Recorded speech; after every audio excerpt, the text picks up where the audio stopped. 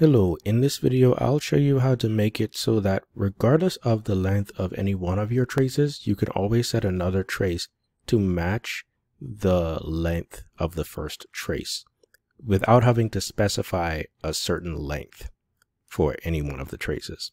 And to execute that, we'll use a relative pin delay feature in Constraint Manager.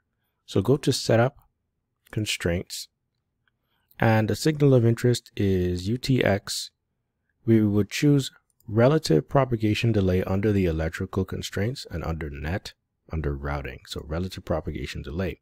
Then you would set your UTX by right-clicking on it and then creating a pin pair.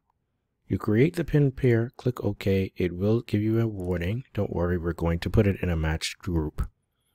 Then we need to make another pin pair for URX. We'll create a pin pair. It goes from one pin to the next. Now the trick is to add these two pin pairs to a matched group. So right click them, match group. How do I select both of them? You hold down the control key to select both of them, and then you right click on any one of them and then create your match group. So then you click OK. Now here we can set it to all drivers or receivers or long pin pair. All drivers or receivers means that all drivers or receivers in the group need to be matched to one another within a certain relative pin delay. So URX is by default the longest trace. So I'll just go with UR. It will automatically choose URX actually. Let's choose the longest pin pair. And just to verify that, we see URX is defined as the target because it does have the longest pin pair. And let's say I want to set the delay to a length. Now, ideally, actually, you want to set your delay to a delay of time within a certain percentage. So actually, this works just fine. But if you did want to set to a specific length, you could say colon 2.54 millimeters, and then it would set that there.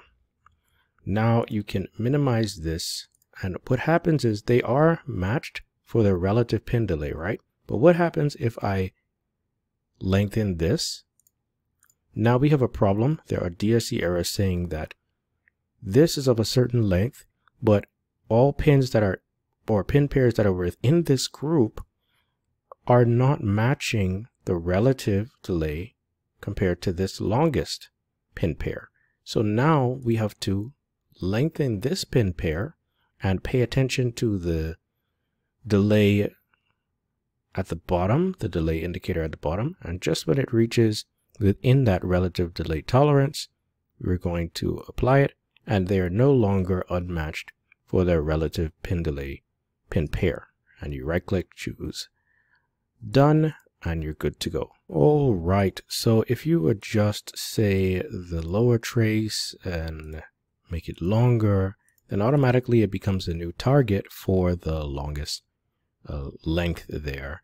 And the reason why it's causing this error is that relative pin delays are not matching on these traces.